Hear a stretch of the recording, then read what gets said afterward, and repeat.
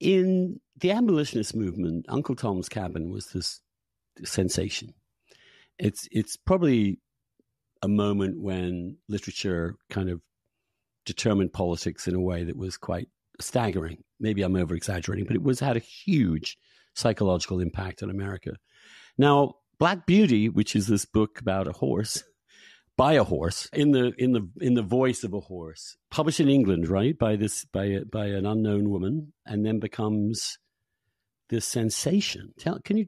What is the story of Black Beauty briefly? Yeah, so yes, it was published in England in 1877 by Anna Sewell, who was a housebound. People today think maybe she had lupus, some sort of condition, progressive degenerative condition that made it very difficult for her to write. It's a sort of famous story of an author being completely screwed over by their publisher. I think it was for £20 or maybe £40. I think it's £20, sold over the rights. And it was a modest success in England, but wasn't published in the United States.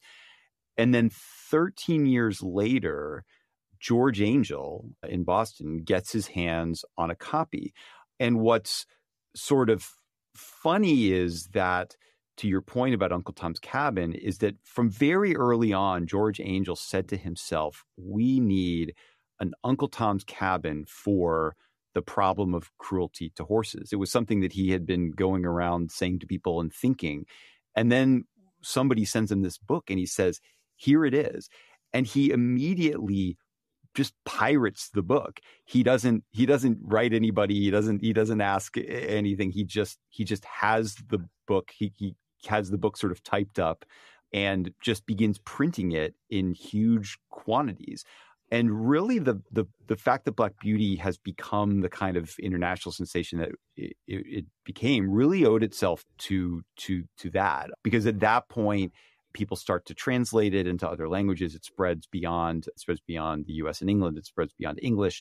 And in the first year of doing that, he actually sells more copies than famously the figure that Uncle Tom's Cabin sold in its first year, which had been stood as this kind of symbolic record, standing to kind of how big of a deal it had been.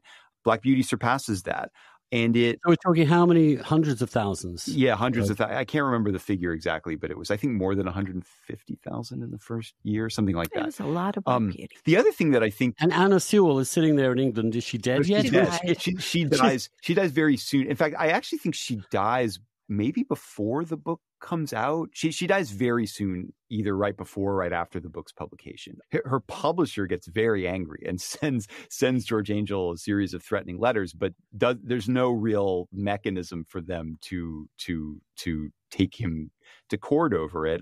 And he sort of makes his case in public. He acknowledges that the publisher has been angry about it. He says, oh, you didn't pay her enough anyway. And also, I'm not making any money off of this, which was probably true, that he was selling. Partly why it became such a sensation is he was selling it for a very, very low price. He really did see this as evangelical. The other thing that I think is really interesting about the response to Black Beauty from a present day perspective is, we've really come to think of it as a book for children. But it wasn't written as a book for children, and in its the initial response to it wasn't in those terms at all. I mean, I found in researching the critical response, there was this serious book criticism journal called The Critic. I'd never heard of it until researching this. And you find their rave review of Black Beauty between a review of a Schopenhauer translation and a Balzac translation. So it seems inconceivable today. You just read the book, both in the sort of the simplicity of the language, the animal perspective, the first person animal perspective, which of course we now associate with children's literature, and then also the sort of sentimentality of it. But in all respects, the literary culture of that era was just very different. That naked appeal to sentiment, I mean, that was Uncle Tom's Cabin in a nutshell, right? I mean, part of what makes it hard to read that book today is the register on which it's written has become very unfashionable. But at the time, that was seen as a very vital function of literature.